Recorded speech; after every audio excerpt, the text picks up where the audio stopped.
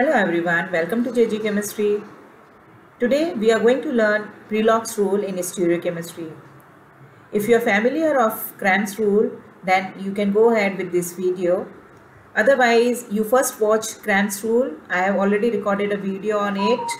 Find the link of Cram's rule in the description box of this video. Let's see Prelog's rule. So what are the prerequisites of the Prelog's rule? You will be having an alpha ketoesters along with the chiral alcohol having a small, medium and large group into it. The reagent will be given to you, a Grignard reagent, and few conditions to pursue the mechanism for Prelog's rule. The carbonyl, which is a ketocarbonyl, you will be having a R group here. The R group of the ketocarbonyl should be anti to the large group of the alcohol. We will see this by taking one example. And the second is the stereochemistry. The entering nucleophile from your Grignard reagent will attack from the small group side. Means whatever stereochemistry of the small group is there, either it is below the plane or above the plane, the same stereochemistry will be there for your molecule entering nucleophile. Let's take this example. Now in this example you will see that there is no alpha ketoester, but instead they have given you the starting material to form it, that is acid and alcohol, which will form after condensation this alpha ketoesters. So you can notice here you have alpha keto acid. Along with that you have a chiral alcohol. After condensation, loss of water will occur and you will design the alpha ketoesters. Now in this we have to see the large group of the chiral, that is L here, should be anti to the alkyl group of the keto group. So here you can see Me is anti to L. We have to maintain this first condition. If it is not, then we have to do it after rotation and bring it anti position to the carbonyl group of this alkyl. For this you can notice the two groups OH and L are in plane while the medium group is below the plane and S, the small group, is above the plane. The same stereochemistry we are mentioning in the product here, that is alpha ketoester. Oxygen and ester oxygen and L is in the same plane while the medium group and S in the below and above the plane respectively. So this is the starting material. Now you will be having the Grignard reagent which will attack on the more electrophilic carbon. Now pH minus will act as a nucleophile. We have to see here we have two carbonyl.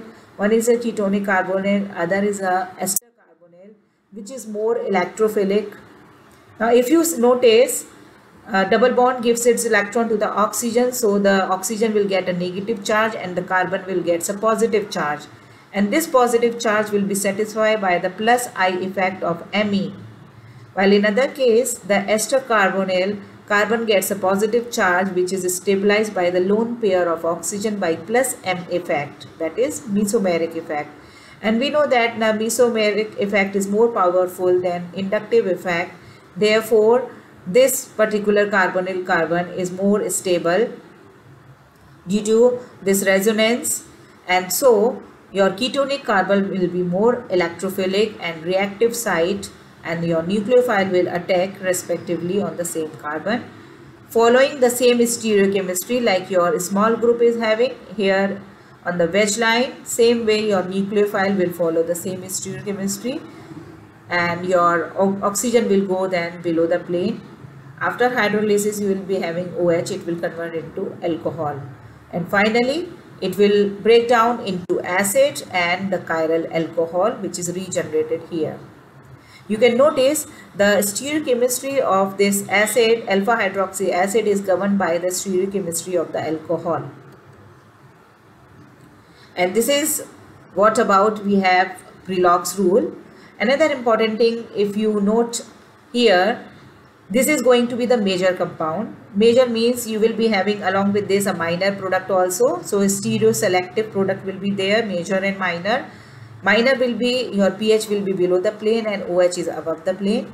But if you notice in Cram's rule, the stereoselectivity is high, being the chiral center adjacent to the induced chiral center. But here in this, you can notice a chiral center is away, 2 atoms away from your new stereo center. So the distance is there, therefore between the 2 stereo center you can notice the distance is there, and therefore the stereo selectivity will be less here. Let's say if you are getting the major product around 45% or 55%, then your minor product will be going to be 45%. So 55 or 45 ratio as compared to your Cram's product, almost 80 to 20 ratio.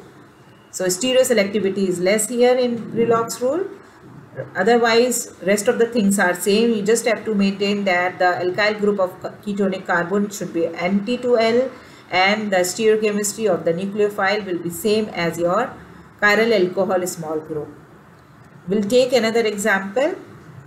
In this example, you can notice you have alpha ketoesters, you have a Grignard reagent.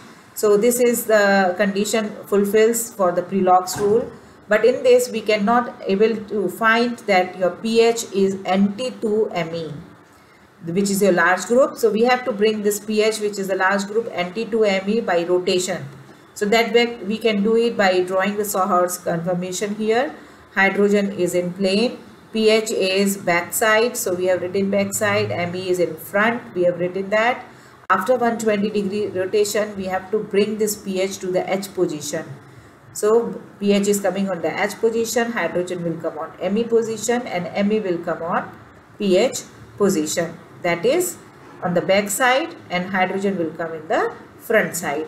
So now you can note that we have written in flying wedge Me on the back side and hydrogen on the front side, writing the pH Nt2Me.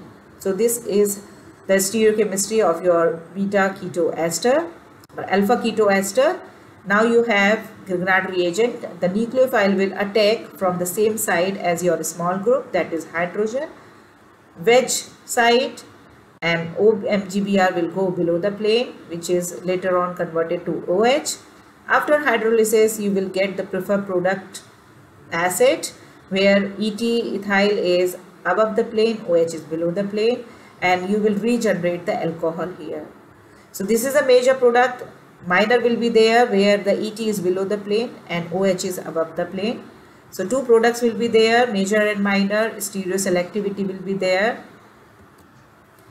So basically we have already counted this point that the selectivity of the Cram's rule is higher than the Prelog's rule due to the long distance here between the two stereo center. The Prelog's rule is very important for MSc students as well as for CSIR NET and GATE student, as you can imagine at least one question based on either Cram's or Prelog's rule. So keep practicing. Happy learning.